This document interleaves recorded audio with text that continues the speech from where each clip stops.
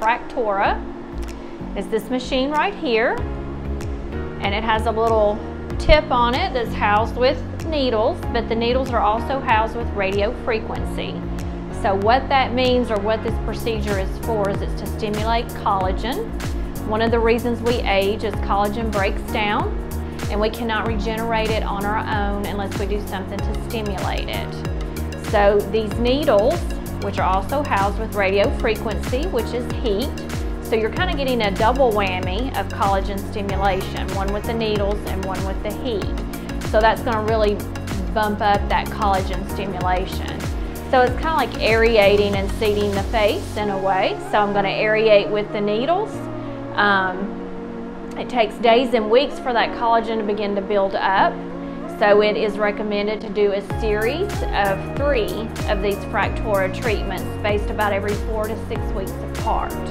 So this is this patient's 3rd treatment. So she's already had 2, and this is her last one. So we're going to get started. She's had numbing cream on her face for 45 minutes. I have already removed it from the forehead, and so now we're going to start with the forehead. As I proceed through the treatment, I take the numbing cream off as I move forward in the procedure. That way she stays nice and numb through the whole treatment. So I just press with pressure, and you may see little droplets of blood.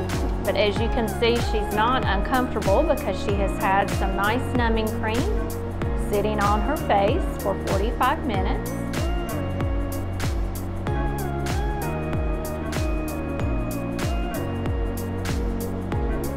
So that little ding that you're hearing as I'm initiating that radio frequency part of the treatment, the heat.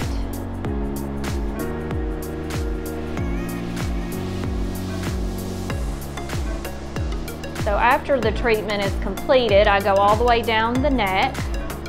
I will put a light layer of Aquaphor over her face and neck, and she has to have that on for 2 days post-treatment, as well as no makeup. So when I am done, she will look like she's got a nice sunburn, kind of look and feel like a sunburn. But the nice thing about the treatment is there's really no huge downtime. So she's not going to have sheets of skin falling off, look weird. She'll be red for a few hours after this, and then by this evening she may be only pink to the next morning, just a few areas of pinkness. So I've changed the tip, and it's finer needles, so we go back over the areas to get just an added perk of the treatment. I will concentrate this even more so around the eyes, where we get the little crow's feet and the more crepey skin underneath. Around the mouth, where we get the fine lines and wrinkles, the little vertical lines.